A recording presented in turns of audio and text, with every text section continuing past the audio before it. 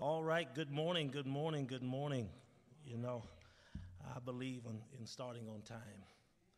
So the time is ready for us to begin a wonderful Sunday school lesson. I'm excited about it. I have been looking forward to getting here for Sunday school hour. I was going to wait until August to start it, but then I realized there's no need to wait. No need to waste a Sunday. And so if the Lord gives me strength in the body, then it's time for us to serve him in full capacity. So I thank God for all of you who are here with us this morning and even those who might be watching online. I would that we bow for a word of prayer. Father God, we thank you for this day. We honor you, O God, and we praise you for just another moment to share in worship and in your word. God, it's by life that we have this ability, and we thank you for our life, and we thank you, oh God, that not only because of our physical life, but the word, your word, gives us life.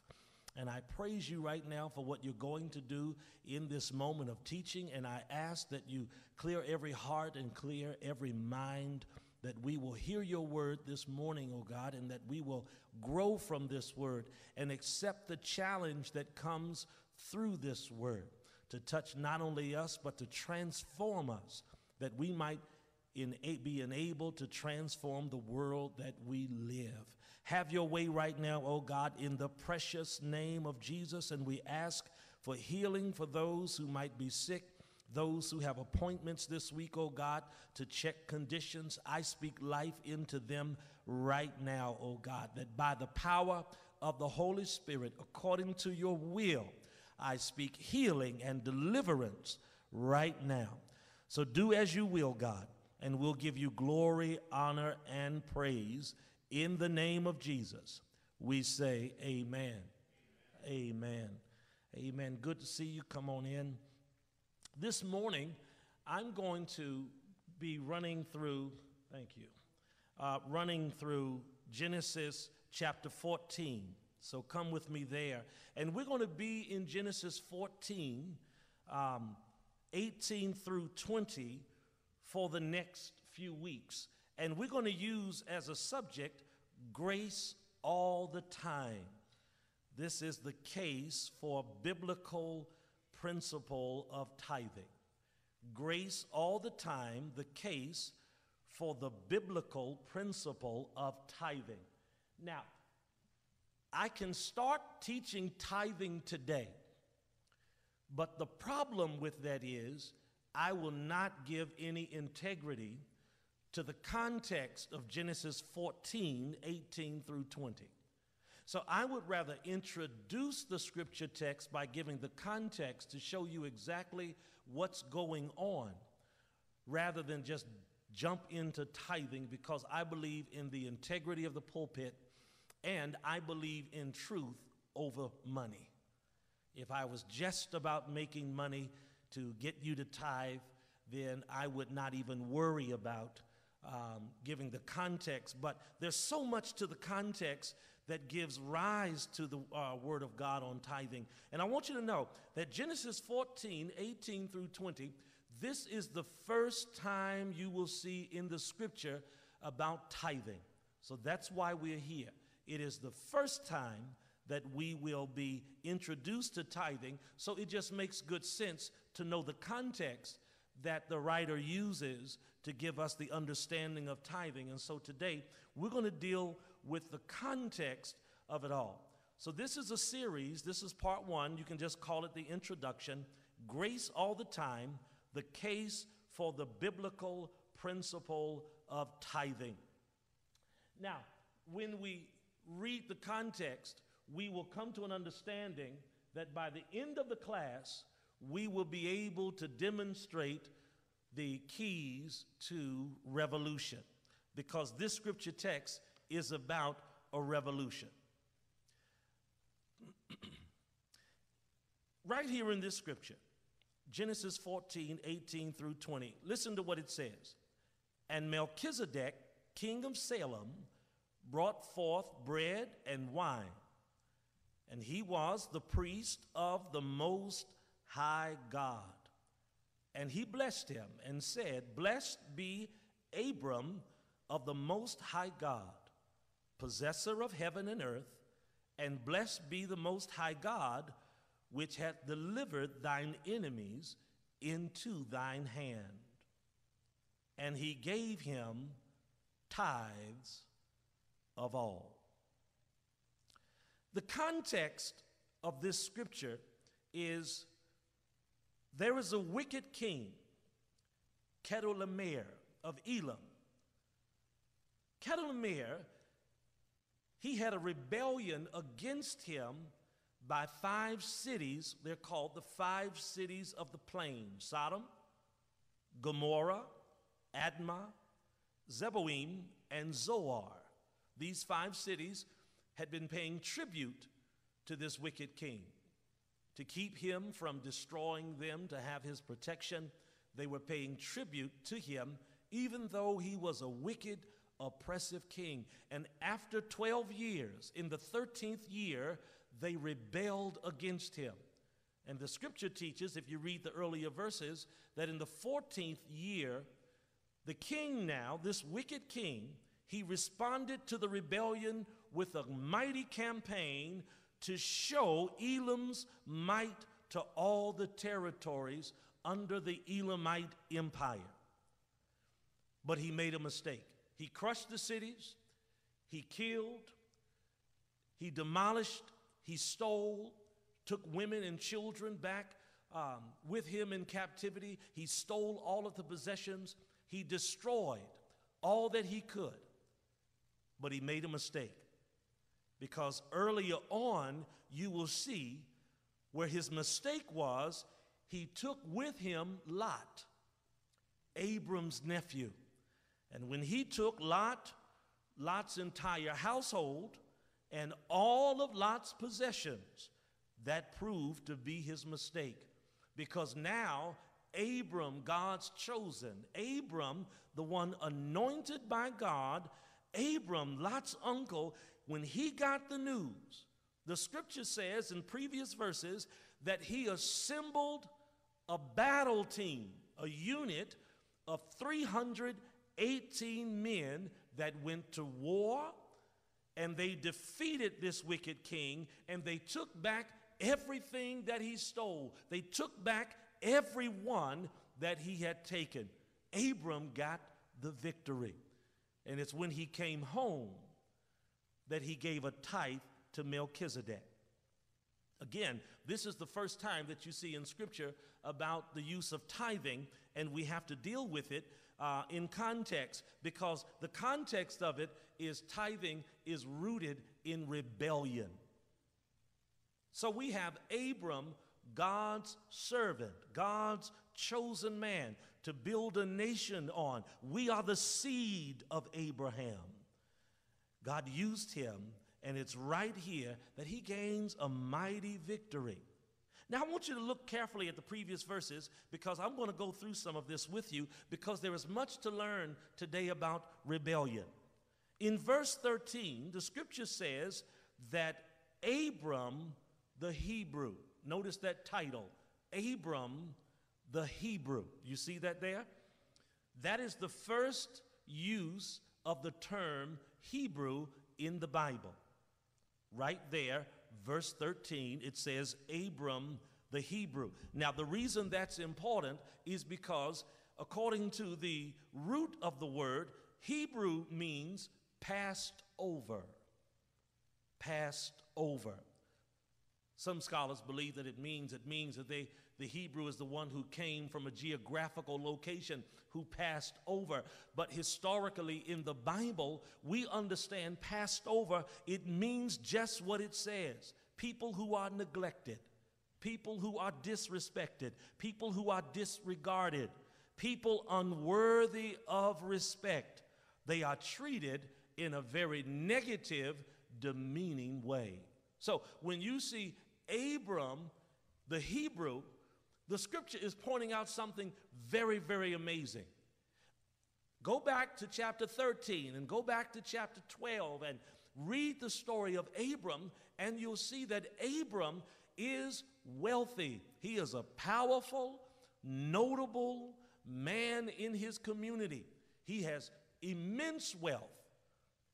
Chapter 13, he had so much wealth that he and Lot, his nephew, had to go their separate ways because their cattle had grown and he had such increase that the land couldn't support him. And so Lot went one way and pitched his tent facing Sodom, and Abram went another way because he was that wealthy. So isn't it amazing that Abram, this wealthy man, Abram, this anointed and appointed man of God, that Abram is still called the Hebrew.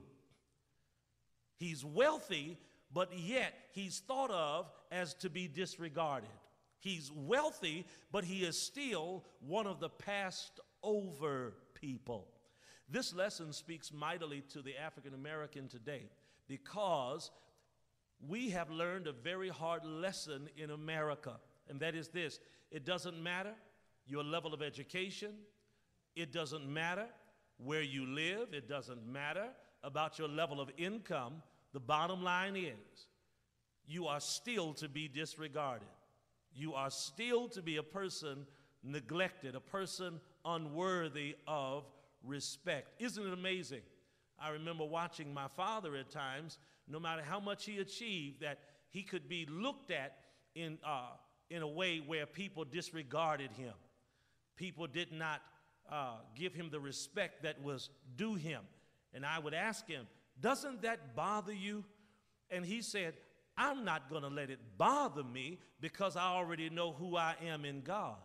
And I know what God is doing through me. And then he threw a little jab in at this. He says, they might not like the color of my skin, but my bank account is bigger than theirs. But Abram the Hebrew, he's wealthy, but he's disregarded. He's passed over. And so one thing that we can learn from this today is being black in America and being disregarded, having your degrees, having your experience and your income or wealth in corporate America, only to be still looked down upon. You're not alone. It's not the first time it's happened. This is part of nature. Even though it's a part of nature, it doesn't mean it's right. But if Abram was still called the Hebrew, then you better expect that people are going to pass you over and give you a lack of respect as well. What we learn from this scripture text is Abram was a part of a group that paid tribute to the wicked king. He lived under this rule, and he was part of the rebellion. Rebellion means to not simply to fight back, but a rebellion seeks to overturn a system. A rebellion seeks to undo a systemic problem, to undo a normative trait or value in society that is demeaning and destructive to a body of people. America needs a rebellion. Now, I want you to think about this lesson today in light of our groups. We have the NAACP, we have the SCLC, we have Black Lives Matter, we have other grassroots organizations. All of them are fighting for quote-unquote equality and justice.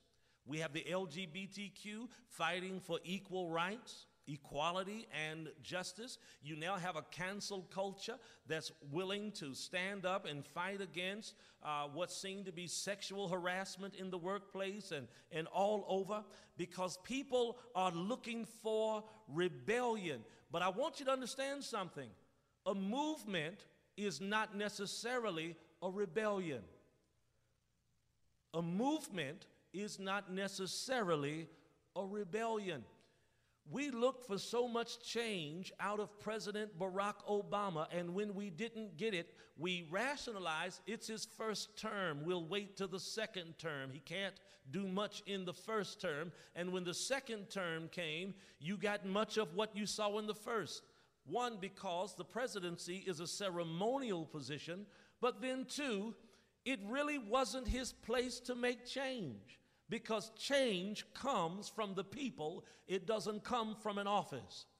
When the people have had enough, when the people truly seek rebellion, then the system will change. We've had protests, we've had riots, we've had sit-ins, we've had prayer vigils, we've had people blocking the roads, we've had pundits on the news, we've had sound bites on social media.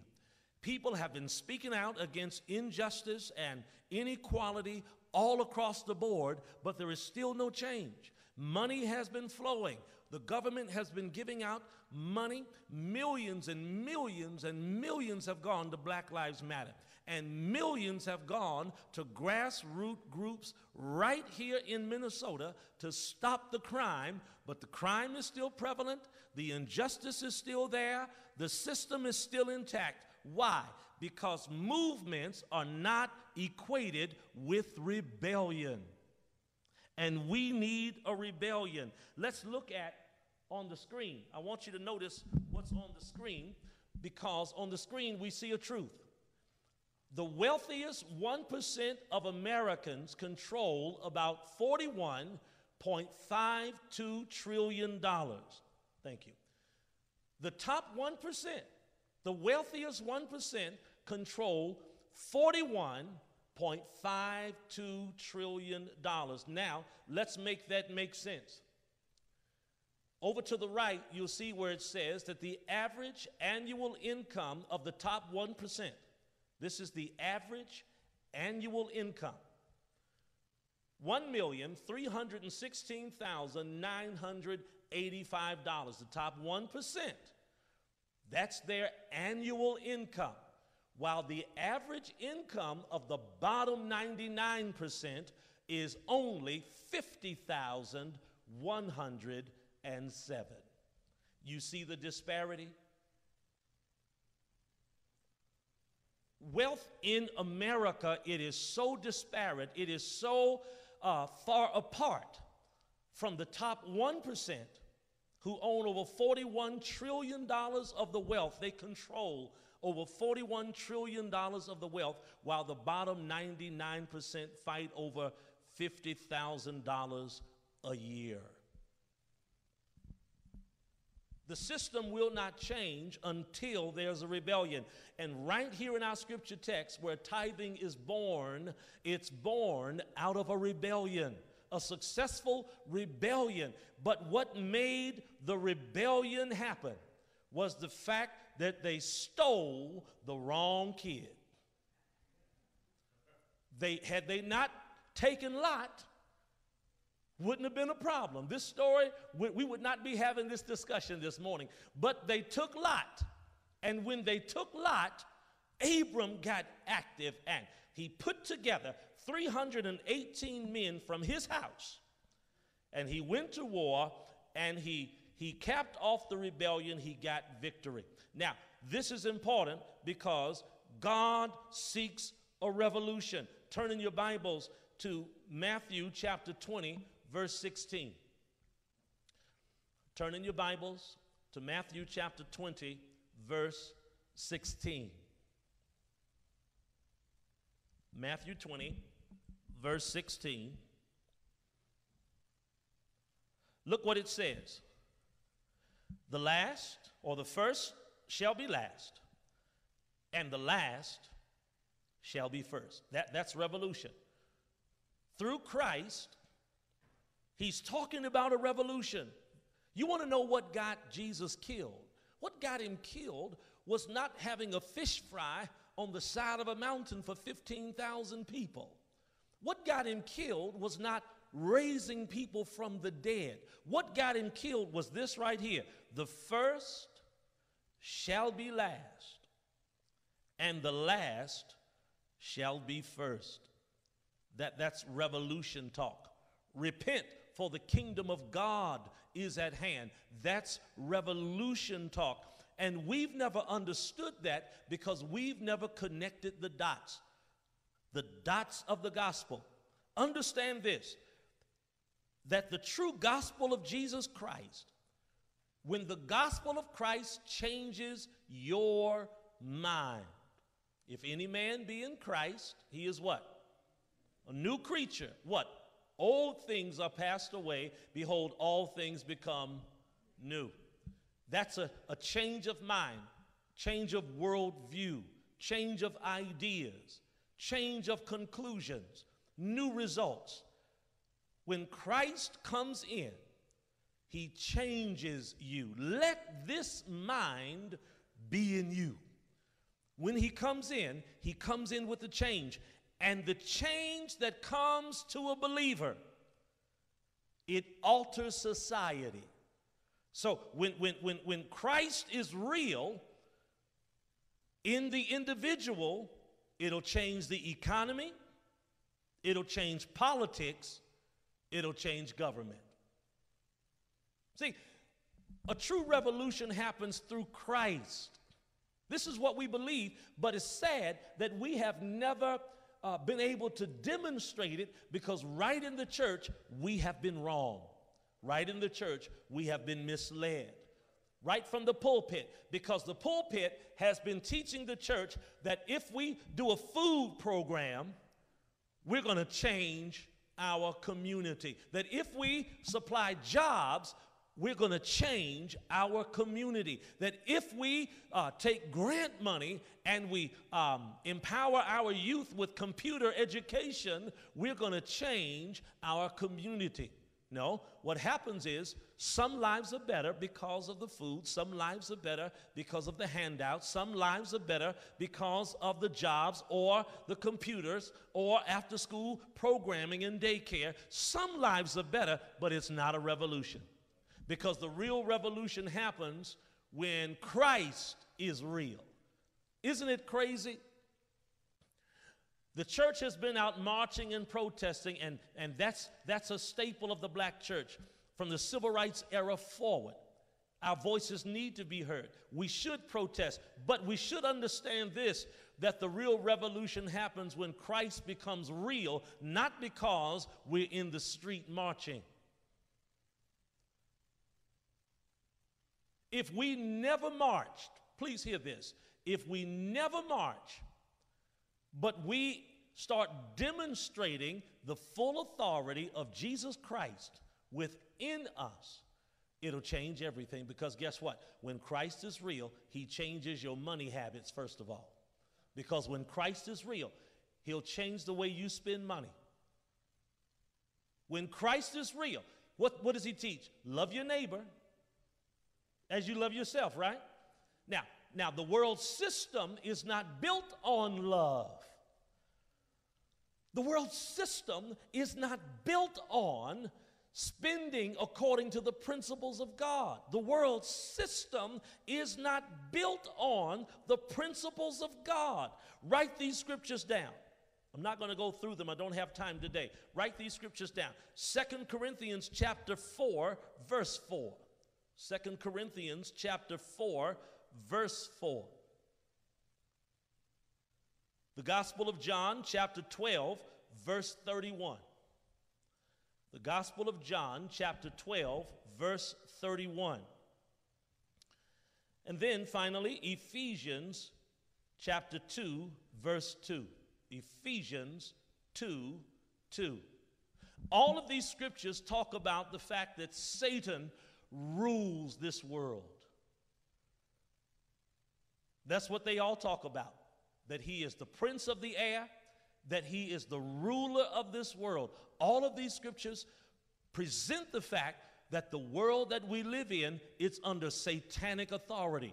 And so that's why the systems won't change. You can educate police all you want on cultural diversity, but there'll still be problems. You can get in the school system and you can teach critical theory, but nothing will change. The race theory, nothing will change. You can look to the government, your mayor, the police chief, the Senate, the House. You can look at the White House. Nothing will ever change, whether it's a male in the White House, a female in the White House, white or black. It doesn't matter, gay or straight. We're still going to have problems. Why? Because this world is under satanic authority. But the presence of Christ breaks through Satan's rule. And the gospel of Jesus Christ, when it's real, changes your mind. Gospel of Christ doesn't just give you a shout in church. It changes your fundamental way of being, the presentation of you. Because when Christ is real, he interrupts the economy. He interrupts politics. He interrupts business as normal. And you want to know why they killed him?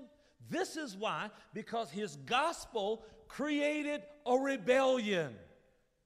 It was overturning the system from the bottom up. He didn't have to run for dog catcher. He didn't have to run for any political office. All he had to do was walk in the authority that God gave him. And if the body of Christ walks in the authority that we have in Jesus Christ, living a transformed life, that's all you got to do. Live a transformed life in your house with your family and demand that your family live it. And then from there, they reach others. And all around, if we live a transformed life, we can interrupt the world and make a change. Now, if everyone doesn't do that, that's okay. Because if the church does it, if all of kingdom life live the transformed life and have a body of rules that we live by, not just in the church, but even at home, that when we are at home, you can come to my house. My house might look different than yours,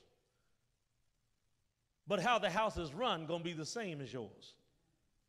If we all operated by the same principles through the gospel of Christ, that this is the way our houses are going to be run.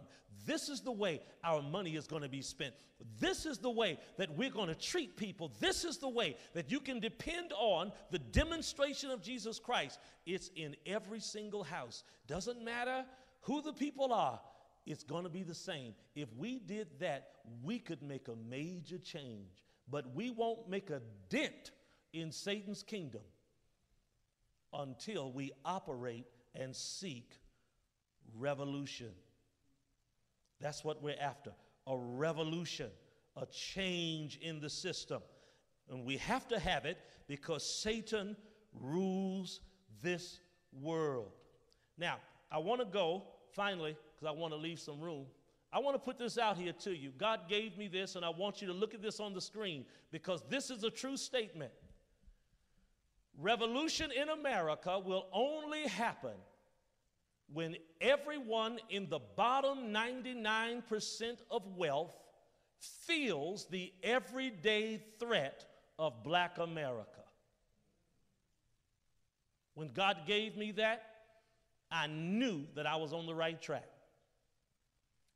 Revolution in America will only happen when everyone in the bottom 99% of wealth feels the everyday threat of black America.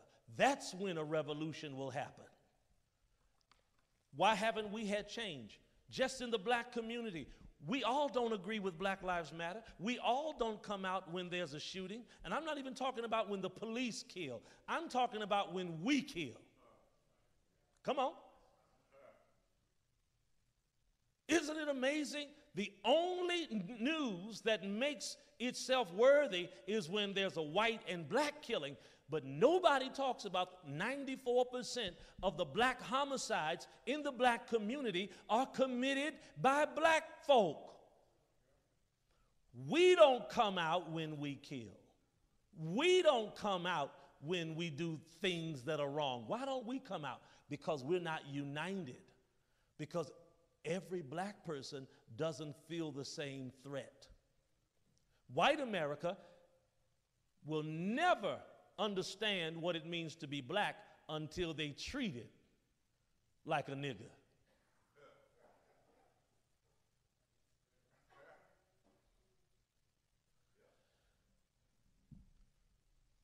We have different fights. LGBTQ has a fight. Black folk have a fight. Asians, Latinos, everybody has a fight. Women have a fight. Everybody's fighting for justice and equality, but no one will get it. And here's the reason why. It's because there is no unity across the board. If the bottom 99% ever came together, if the bottom 99% ever came together, that's where a revolution would happen. That's where the change happens. And every time someone came up to unite the 99%, they were struck down. MLK, Malcolm X, Jesus Christ. Every time someone came up to unite the 99%, they were struck down. Why haven't leaders been killed today? It's because they only appeal to a certain group. They're not changing the 99 percentile. So, how can we create change today? Well, there are keys to the revolution. We need a revolution. The Spirit of Christ calls for a revolution. There are two keys to a revolution, and I want you to get these keys today. Number one, we have to train our households to fight in service to humanity. Don't forget, when Lot was stolen, when he was taken away from Sodom into captivity, that's when Abram got busy. Verse 13, and that's where Abram, look what the text says, that it says there, that he gathered 318 men born in his house and trained for this. I told you, long before we talk about tithing, we got to get the revolution straight. It's a wonderful story. Can you imagine this? Abram is wealthy. He's anointed of God. God has blessed him. But yet, everyone born in his house, every servant born in his house, he made sure that they were trained to fight for other people outside of the house. Hebrews chapter 11, verses 24 and 25. I want you to turn there. Book of Hebrews, chapter 11. Hebrews chapter 11, verses 24 and 25. The first key to the revolution is we've got to train our households to fight in service to humanity. Verse 13, Abram the Hebrew, the passed over, the left out. In verse 14, he arms his trained servants born in his own house. And he says, let's go fight to get back what was taken. Let's go fight to get back who was taken. Hebrews 11, 24, 25. When you've got it, say amen. Amen. By faith, Moses, when he was come to years, refused to be called the son of Pharaoh's daughter. When Moses reached a certain age, a certain point of understanding and growth, maturity, he decided to make a life decision. He no longer wanted to be called the son of Pharaoh's daughter. He was cutting off being a son of Egypt, the prince. Look what verse 25 says. Choosing rather to suffer affliction with the people of God than to enjoy the pleasures of sin for a season. Listen, we will never have a revolution. Black people will never have a revolution until we get a spirit like Moses. Look what he did. He gave up Egypt and chose to live in affliction, to live in suffering with the people of God. One of the problems in every movement is the fact that the people at the top, when they get satisfied, they go away. We're seeing this in the news now with Black Lives Matter. Out of millions and millions and millions of dollars, we now find out that millions were spent on homes from all across America, even to Canada. Mansions were purchased by those at the top. And ain't it crazy that the three women that started this thing, they were accredited, which started it, ain't with it no more because they all got projects. They said that this is all about justice. But once they got their piece of the pie, they gone. You don't have to say amen. Go read the news. I'm right. Movements are not to be equated with revolution, and too often what happens is when people in the house get satisfied, not just Black Lives Matter, Jesse Jackson got a running record. When his Rainbow Push Coalition, when workers are done wrong, Jesse would come in. He'd raise hell and create a news chaos. But once they signed up for a program that they're going to pay, platinum or whatever it is in the Rainbow Push, he'd go away. Once he got paid, he'd go away.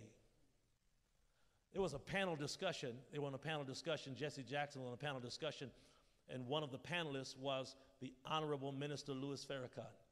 And on this panel discussion, Jesse Jackson talks about, oh, we're making changes, all things are changing, we're changing, everything is changing.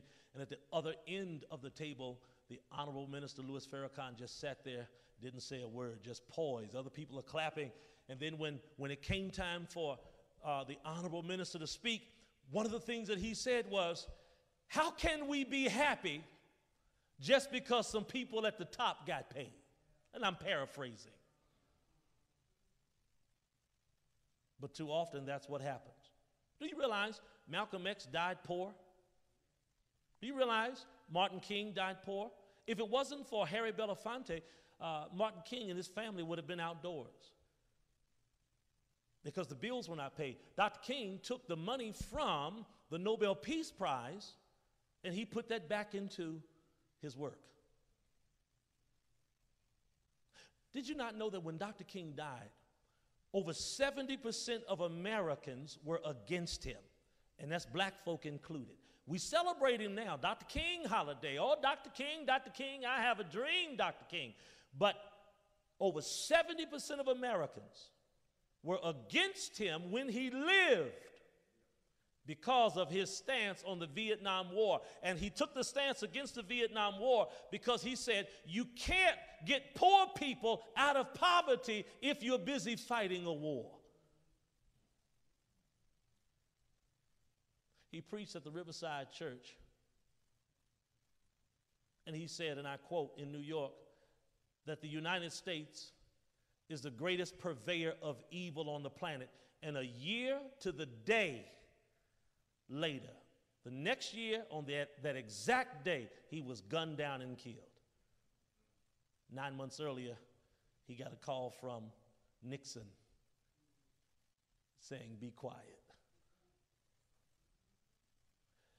Here is the problem that brings point one.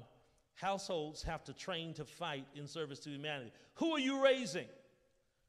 If you're not raising people in your household to fight outside the house, to fight for the rights and the life of others, you have failed God. It is not enough to raise your children, your grandchildren, to just have their dreams. Revolution happens, change will happen when we raise up our children and our grandchildren to fight for the rights of others. We don't have that anymore. We just have our children go to college, get your job. We got a Clarence Thomas mentality. I got mine, you've got to get yours. But until we can fight for others. Moses gave up Egypt and chose to suffer with the people of God. Number two, here is the key. Be willing to sacrifice our all. Somebody say all. Our all in service to humanity. That's the two keys. The Gospel of John, chapter 15, verse 13, turn there. The Gospel of John, chapter 15, verse 13. The Gospel of John, chapter 15, verse 13 says, greater love hath no man than this, that a man laid down his life for his friends. I often wonder why we're not seeing, more assassinations or anything anymore. And it's not because the philosophy has changed. The problem is we don't have leaders and people that are willing to go all the way, to sacrifice all. Think about it. Right in the black community, we have limited people who protest because we got too much to lose. There are people, when Jamar Clark was killed, shortly after I got here, when Jamar Clark was killed, and I'm trying to get the church to come out, just come to church to be a part of the meeting, of the worship we're going to have. We had the mayor there, we had police there, we had gangs there, we had police come out, we had everyone there, but members of the church wouldn't come, and I couldn't figure out why.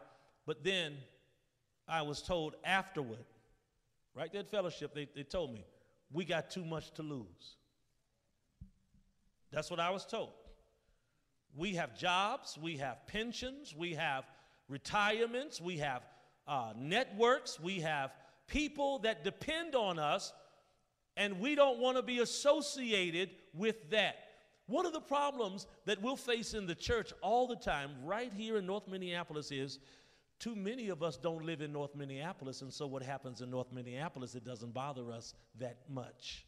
As long as it doesn't impact us when we come to church, we're good. You don't have to say anything. I know I'm right. One of the things that we have to grow to do is be willing to sacrifice our all. Go back up. Remember when I told you about the gospel of Jesus Christ, that it changes the individual, and when the gospel really changes an individual, it'll change society because of the economy and politics and government of it all. When the gospel of Jesus Christ is real in us, you will sacrifice everything for your neighbor. Even if it costs you your house, your income, or your life. When the love of Christ is real, you'll sacrifice it all. Until we get the love of Christ right, we're not going to see a revolution. Let's just establish that right now. Let's just admit that. That's not pessimism, that's reality. Because there's a limit to how far we'll go. There's a limit to how far we'll go. When the cause is right, when the cause is right, and God is in it, God will lead you to give you a spirit of willingness to give it all up if I have to. Now, I may not have to give it all up, but if I have to, I'm willing to lose everything because I believe in and I know God is in the fight. Now, let's be clear. God ain't in all the fights. Notice, we had other deaths right here. Philando Castile, Jamar Clark. We've had other deaths right here. But it wasn't until they killed the right one, George Floyd, who happened to be the wrong one, that there was a movement all around the world. Something got started. But watch this. What happened to the movement? All it is now is a mural. Everybody what? Went right back to work, went right back to life and business as normal. Movements are not rebellion, because a movement will start and stop, but a true rebellion that seeks revolution never ends. It won't quit. Why? Because I'm completely invested in this, and I'm willing to stay with it, and I might have to give it all up. I might have to lose it all. Now, this, I want to leave you with a quick word. My time has run far. Martin Niemöller, German theologian, pastor, prisoner, he left an amazing legacy. Listen to what he said. This is his poem called First They Came. First they came for the socialists, and I did not speak out because I was not a socialist. Then they came for the trade unionists, and I did not speak out because I was not a trade unionist. Then they came for the Jews, and I did not speak out because I was not a Jew. Then they came for me, and there was no one left to speak for me.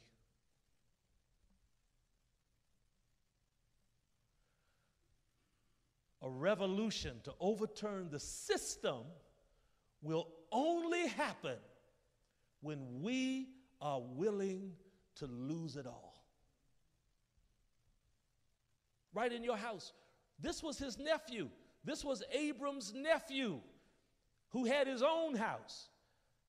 He wasn't in Abram's house, but because he was connected with Abram, when Abram heard that they got him, he got everybody in his house.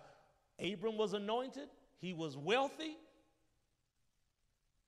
Now notice, when he went to war, it don't even say he prayed about it. It don't say that he had God's protection. I don't want us to over-spiritualize this thing. Well, I'm going because I got God's protection. God is over me. God is before me. God is behind me. I'm going in Jesus' name. Text don't say he prayed. Don't say God led him to go. Once he got word that Lot was taken, he called everybody together and said, let's go. You've been trained, and this is what you've been trained for. Let's go get to work. And they made easy work of the enemy, the wicked king, and they brought everything back home. And I said that to say this: when you know stuff is right, don't make excuses, just go do it. He prepared in good times for a dark day. He was prepared. He trained them. You in an anointed rich house, a wealthy house, but you were training for a fight. Had no idea when it would come. The fight came, and they were ready. We've got to raise up a generation of people under us, not just to be individually successful, but to make sure that their success contains an eye for other people outside of them. That's how we win. That's how we make a change in society, when we can help people make a change outside of our house. And we've got to be willing to sacrifice. Now listen, my time is come and gone. Just that quick, 48 minutes. Any questions, any comments? We're going to pick up. It wouldn't have done us any good to just go right into tithing, because tithing came from this story. Because once Abram came back from getting the victory, he then stood before King and priest Melchizedek, who has no mother, no father, no beginning, and no end. And he gave him a tithe. This is the first mention of tithing in the Bible. And here is an argument that we'll get into next week. It's over 2,000 years from Adam to Abram. And now we see tithing, and it's a fundamental feature of his relationship with the priest. So for over 2,000 years, tithing has been since the beginning, and this text predates the law by 467 years. So no, it wasn't under the law. It was already a part of the relationship. And this scripture text is under grace. See, don't forget, the original state of man was grace. The dispensation or the season was grace. And when they went into Egyptian captivity, that is where the law had to come, because mankind forfeited grace. This is grace, and under grace, Creflo, I'm talking to you. Tithing was a natural part of the relationship. So before there was a law, there was grace.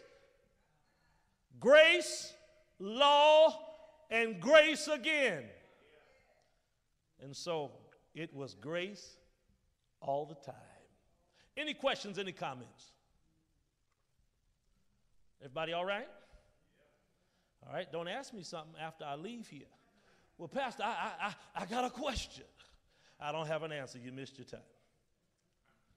Come on, let's pray. Father, we thank you for this day, and we thank you for this opportunity. I thank you, oh God, that we've been able to dive into your word. Let a spark be ignited from us today to develop a greater sensitivity for the hour before us, and also, oh God, a greater strength that will cause us to build ourselves toward a revolution, not just worldwide, but a revolution around us, oh God, that we might inspire change within those closest to us. Bless us, oh God, and use us to your glory, use us to your honor, both now and forever. I pray for the worship at hand in this next hour, that your spirit will pervade, that the power of your presence will fall, and we will rise into your presence, oh God, and we will walk from this place declaring, it was good to have been here. This is our prayer in Jesus' name, amen. Now listen, I want to see you next Sunday, 9 o'clock. We're going to keep on going. Is that all right? All right, I'll see you then. Let's get ready for 10 o'clock worship.